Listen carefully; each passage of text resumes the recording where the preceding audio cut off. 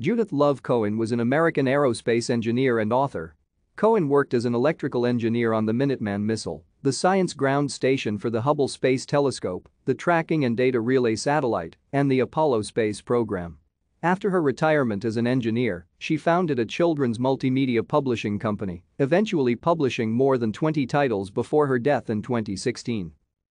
Cohen was born in 1933 in Brooklyn, New York, the daughter of Sarah and Morris Bernard Cohen. By fifth grade, Cohen's classmates were paying her to do their math homework. Cohen was often the only female in her math classes and decided she wanted to be a math teacher. By age 19, she was both studying engineering in college and dancing ballet in the Metropolitan Opera Ballet Company in New York. Cohen received a scholarship to Brooklyn College to major in math, but realized she preferred engineering.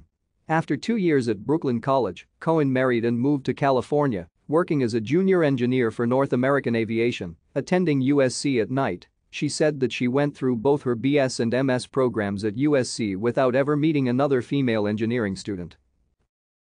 Thank you for watching. Like and subscribe if you would like to view more of our videos. Have a nice day.